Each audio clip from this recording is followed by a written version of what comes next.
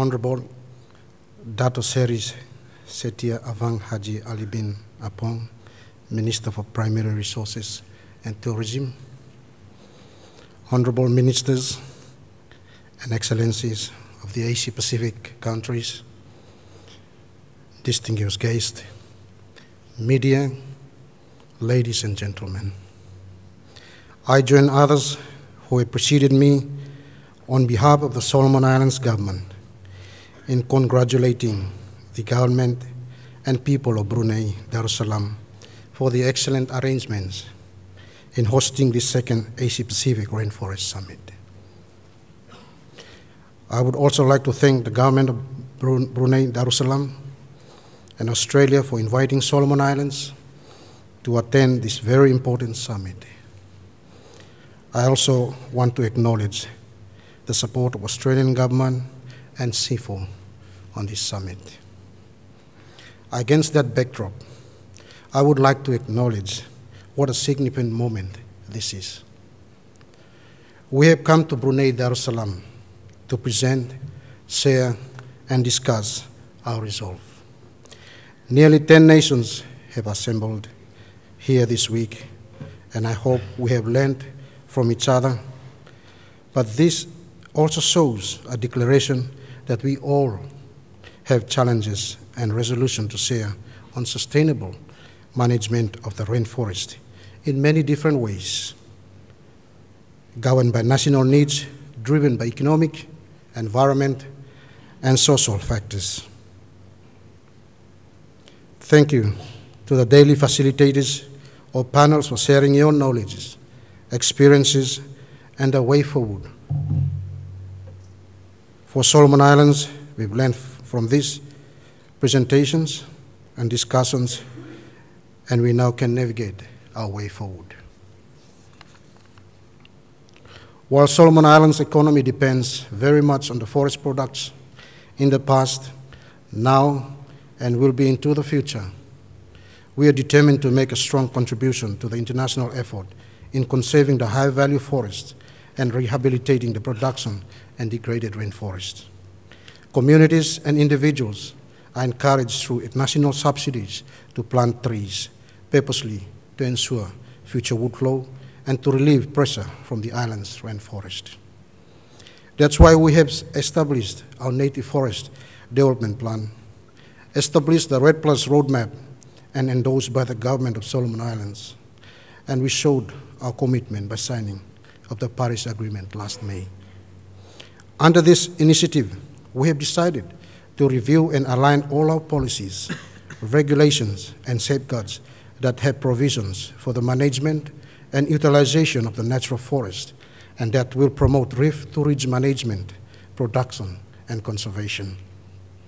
Under this arrangement, Solomon Islands undertake to reduce the degradation and deforestation of the natural forests through promotion of regeneration and enrichment programs in the production forest and conserve high conservation value forests to ensure speedy recovery of our island natural forests over time.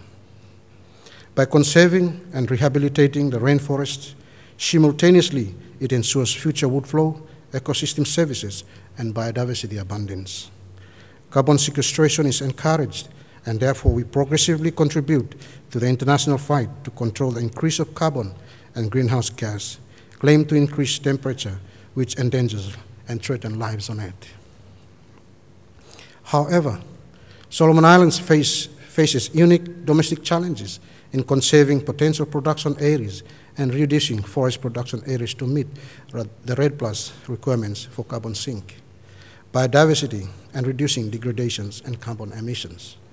Almost 60% of our revenue is generated from the harvesting of the rainforest of forest products, and almost half of our emissions are from forestry and agriculture sectors and related activities, where there are not yet cost-effective ways of reducing emissions. However, we are currently working hard to change that. Early this year, we raised our ambitions. We launched the National Development Strategy 2016 to 2035. The Agriculture and Rural Development Strategy was also established. The current government is prioritizing establishing new policies that enables best forest and land use practices. promoting downstream processing and adding value, rehabilitation of the secondary forest, and reforestation. Currently, the Environmental Act, Forestry Act, Mineral Act, Tourism Act, and Fisheries Act are reviewed. This showed how ambitious we are in developing other industries to fill in the gap the forestry industry will create when sustainable forest management is executed for the increase of forest conservation to ensure biodiversity and carbon stock under REDD+. We are currently reviewing all other acts and industries with a view to strengthening their provisions and aligning them to deliver further reductions in greenhouse gas emissions. Next year, in 2017, we will begin a 3 to 4 years national forest inventory to enable us to know our forests better for planning purposes. Solomon Islands have allocated several blocks of forest for conservation, including one of the biggest uninhabited islands in the South Pacific, called Tetepare Island. More forest areas currently conserved are going to be officially declared as protected forests for biodiversity management and ecotourism.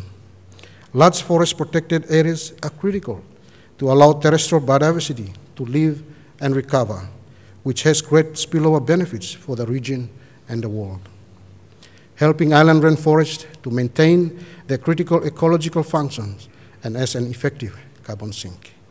We have done so in spite of the fact that we contribute less to climate change, and in spite of our limited capacities to withstand its destructive effects. We cannot and we will not assume more obligations. Doing so will dent our development aspirations, and in particular, our efforts to eradicate poverty. We, on our part, commit ourselves to meeting our obligations when we express our expectations on such as mitigation and adaptation, loss and damage, provision of long-term financial resources, technology development, and transfer and capacity building. We do as partners. This second Asia-Pacific Rainforest Summit offers an unprecedented opportunity to once again make commitment to take heed of scientific findings about anthropogenic changes to climate and act collectively to accelerate the overall effort to combat climate change through mitigation and adaptation through sustainable management of the rainforests and rehabilitation where natural recovery process failed. Finally, as time is not on our side, we act resolutely. It is my hope that prudent actions will help us lay the foundations for a sustainable management of our rainforest and ensure a climate-resilient future in the Asia-Pacific region, as our survival on this planet also depends on the protection of our rainforests and the environment. I thank you for your kind attention.